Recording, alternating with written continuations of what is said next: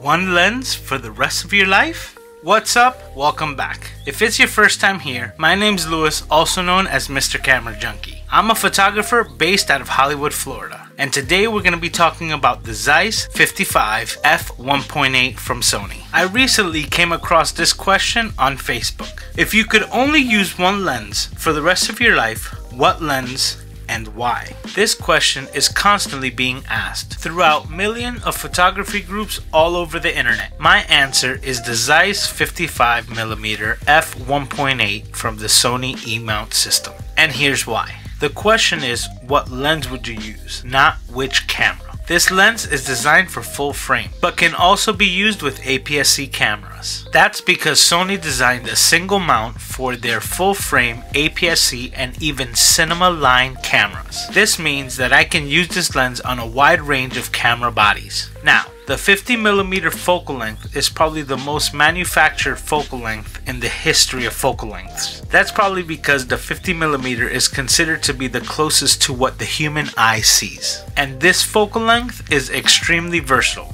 It has been used in street photography, portrait photography, environmental portraits, landscapes, and a variety of different genres. This lens is just a bit tighter at 55mm. The aperture at f1.8 is great for low light photography. It's not the fastest lens, but what it loses in speed, it gains in compactness. Is that even a word? It's a great size lens. It fits nicely on either full frame or APS-C. When I pair it with my A6100, it gives me an equivalent focal length of 82.5, which is a great focal length for portrait photography. Being said that the 80mm or 85mm is preferred by most portrait photographers and is great for video with its fast and silent autofocus. Another thing that amazes me every time that I use this lens is the picture quality and the sharpness, even wide open at f1.8. I love the way this lens saturates colors, and skin tones always look pleasing with a hint of warmth. It weighs in at 281 grams and 71 millimeters in length. Why don't we measure more things in millimeters? 71 millimeters sounds a lot better than 2.8 inches, just saying.